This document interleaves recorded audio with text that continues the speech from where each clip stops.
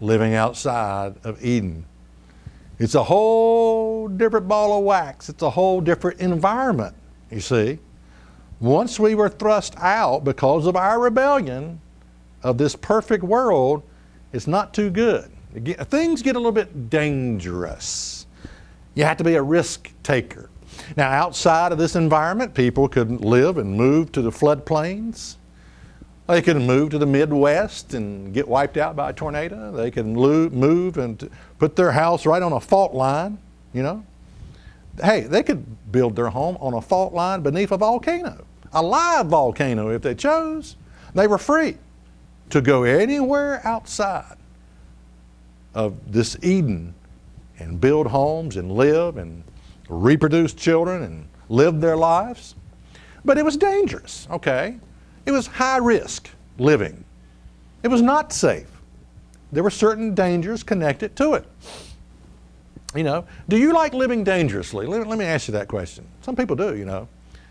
But you see, outside of Eden, that's your choice. You have to live dangerously.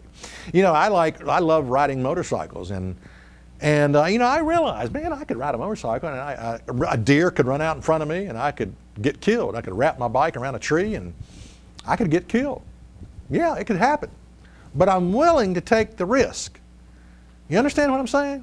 I am willing to take that risk. And hopefully I won't blame God if something bad happens. You know, if I blame God, maybe I should get rid of the risk there and quit doing the risk if I'm going to blame God for everything that happens to me.